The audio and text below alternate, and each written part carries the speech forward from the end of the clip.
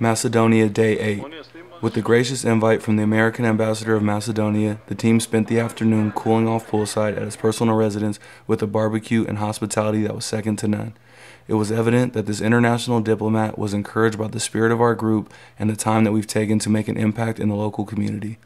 Absolutely thrilled that you guys are here, that you're doing this work with Habitat, representing Oregon State University, which my wife and I have some connections to the state of Oregon, so we're very pleased about that. But what you do to show the spirit of volunteerism and service, community service, civic society is a great model that we like to share with our friends here in Macedonia.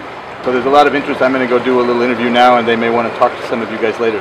So welcome again, and enjoy, and thanks for what you're doing. Yeah, thank you.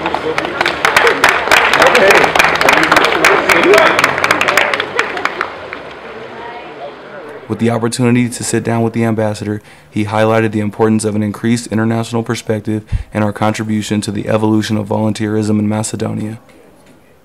I think what you guys, the Beavers Without Borders, do is a real slice of America. And you tell a great story to those you meet when you come over to a country like Macedonia and volunteer your time to do good for a community.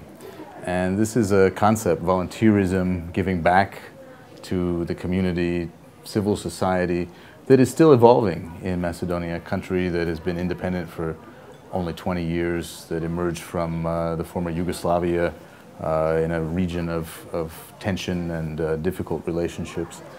So you guys, in a sense, are the diplomats, and your student athletes bring a great story about America, and at the same time learn about Macedonia and can take that back with you to Oregon. And I think that's just terrific, and it's what I as ambassador and we as the United States Embassy here like to support.